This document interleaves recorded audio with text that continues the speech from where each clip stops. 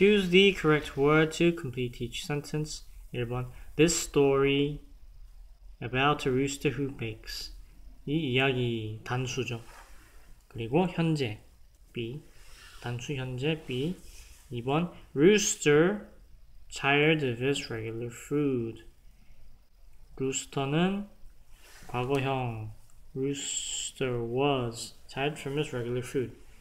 원래 먹던 음식이 질렸다. 3번 He a recipe for strawberry shortcake.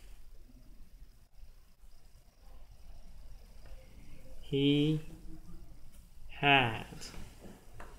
그는 케이크 만드는 레시피가 있었다. 4번 His friends asked to help. His friends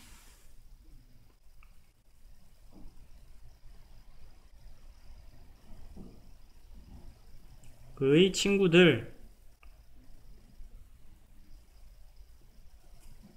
복수 형태 그의 친구들이므로 were 과거형 그의 친구들은 도움을 요청한 것을 받았다. 5번 They no experience baking. They had 그들은 없었다. 굽는 경력이 6번 They not know what to do in the kitchen. 그들은 몰랐다. They did not know 부엌에서 무엇을 해야 될지 잘 몰랐다. 7번 The story very entertaining. 자, 1번과 같습니다. The animals funny things on every page.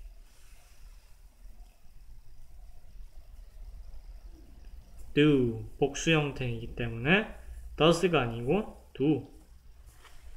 동물들은 모든 쪽수에 웃긴 것들을 한다. C가 되겠습니다.